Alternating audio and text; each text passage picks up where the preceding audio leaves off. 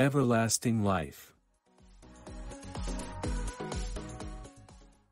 John chapter 3 verse 16. For God so loved the world, that he gave his only begotten Son, that whoever believes in him should not perish, but have everlasting life. Most people focus on the part of this verse that promises us we won't perish. Although it's certainly a wonderful promise, it is not the focus of this verse.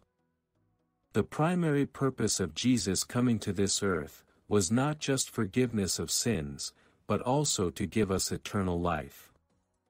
Sin separated us from God, so Jesus dealt with sin.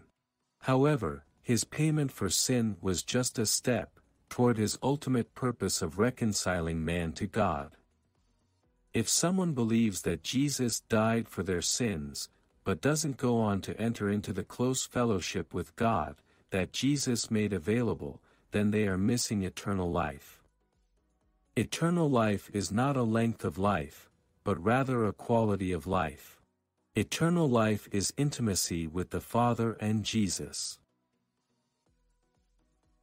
Many people have been done a disservice in being told that Jesus came to forgive us of our sins, period.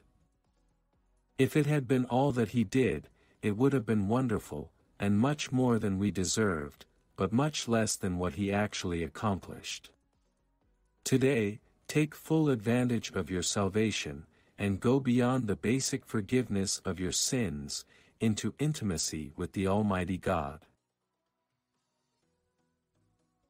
Thanks for watching. If you are blessed by this video, please don't forget to like and comment. Feel free to share with someone who needs God's grace right now. Kindly subscribe and click the bell icon to get notified, and watch other inspirational videos like this.